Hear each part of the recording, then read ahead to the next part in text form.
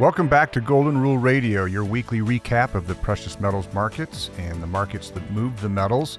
The tug of war continues. Not a whole lot of price action this week, as Miles is going to get into here shortly in regards to gold, silver, and platinum. Yeah, annex that a little bit. Not a lot of price action this week. Sorry for those of you who are retired and sitting on retirement accounts and watching the equities markets take a big price movement. Yeah, and I'm not going to comment on that tongue-in-cheek because that's brutal. Well, let's jump into the metals first, because here's a day where the equities markets are down immensely and gold is sitting up a little bit. So acting as the hedge that it is. But the whole week in general, what transpired? So from a purely charting standpoint, I mean, you were expecting to see a bounce in gold, and we mentioned this last week, right? We were expecting to come into low-end level in the low 1800s, which we did. In fact, we got a little bit below about 1788. I was fiddling around with some fib levels here, trying to pick good kind of start and stop points. I mean, stop points are easy. That's the last high. The start points, one thing you like is when I talk about kind of short-term, mid-term, long-term pricing levels in the metals, support and resistance, and playing around with that a little bit. So what I'm finding is probably my best medium-term starting level would be this last little bottom we put in before we had the breakout move back in 2019 that actually pushed us above the ceiling that we had in gold for about 5 years there. So when we finally broke out above into the 1300s.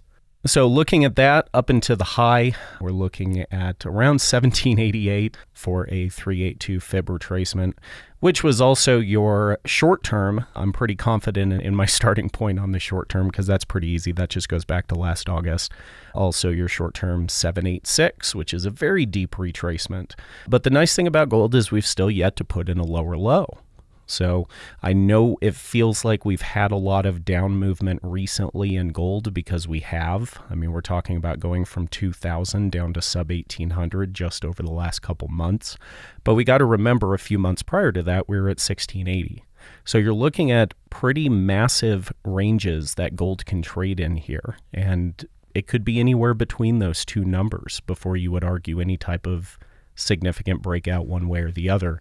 So I think the name of the game here going forward is volatility. And I think we'll definitely talk more about volatility when we talk about equities here in a few, because the equity market is taking a pretty drastic beating again today on Wednesday, down significantly across the board. So the gold investor, though, needs to be inspired and encouraged here by you saying increased volatility. That's okay. That could be to the upside too, listener. It doesn't have to mean that your gold's going to come down significantly further. It could.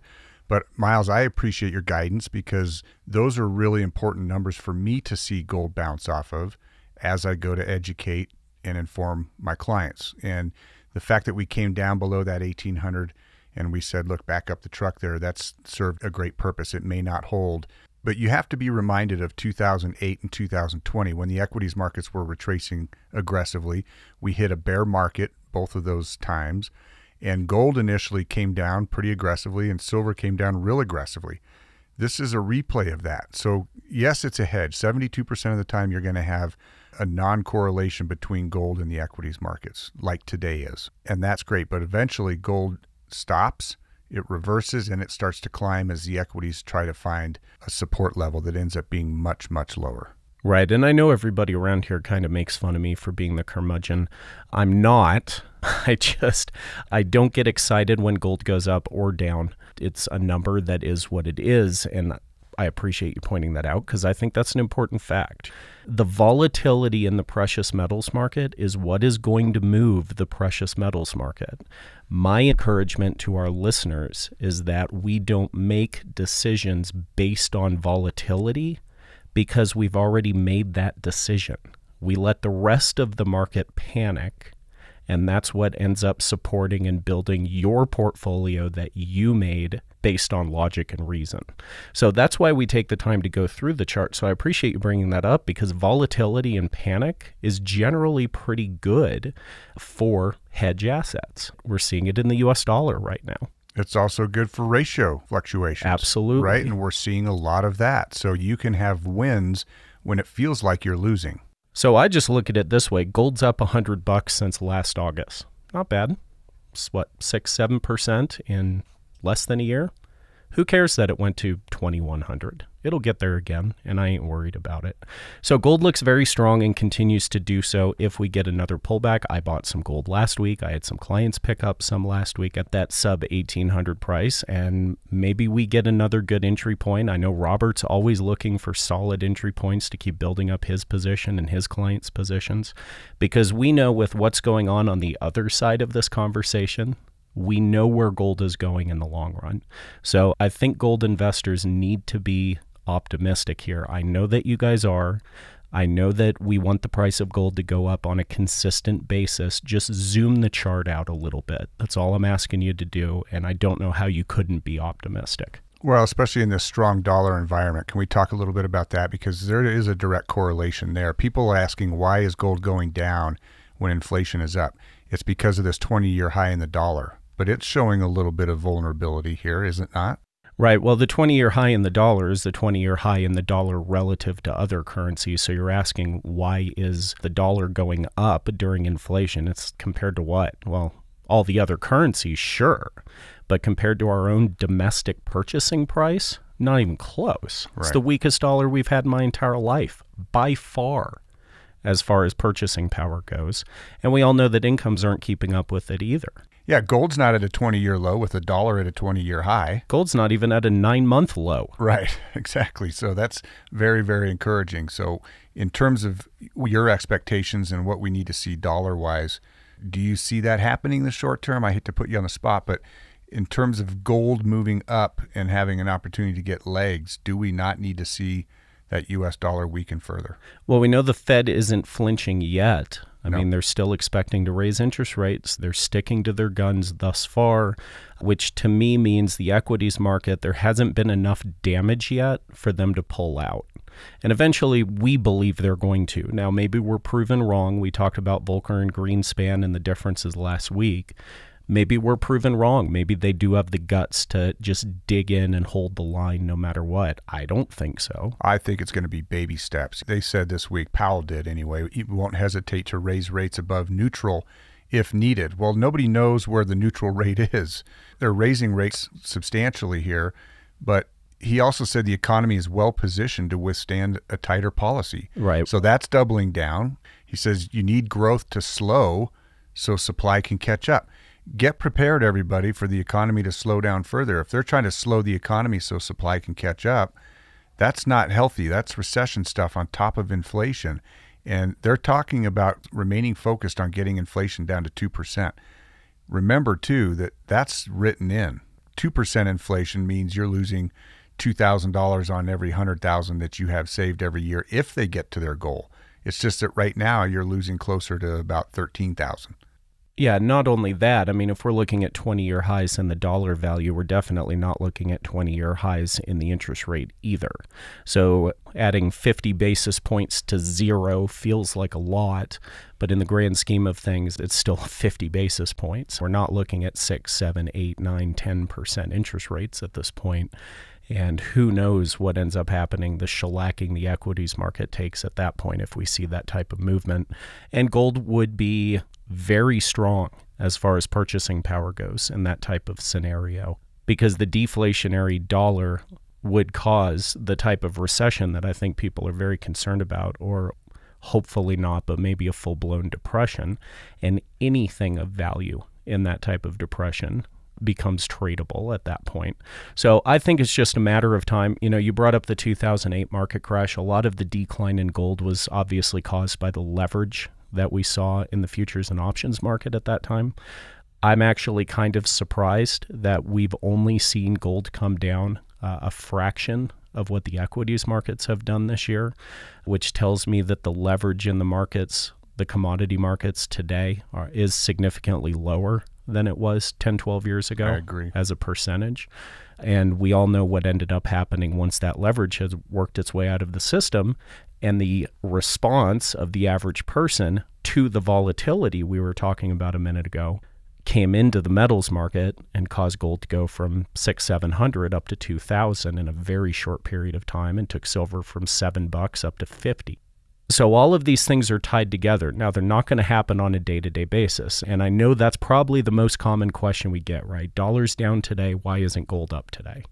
Equities are down today. Why isn't the dollar up today? It's because it takes time for these things to work their way through the system. So you've really got to zoom the chart out. You've got to look at the bigger picture here and pay attention to what's happening over the next 9, 12, 18 months.